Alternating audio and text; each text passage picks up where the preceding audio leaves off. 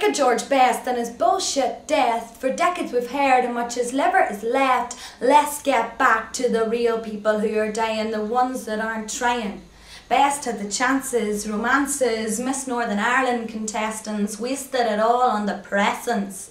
And still the live coverage from the bedside. Football's wasted up pride, forget the slow suicide, 'cause today 30,000 people died of hunger.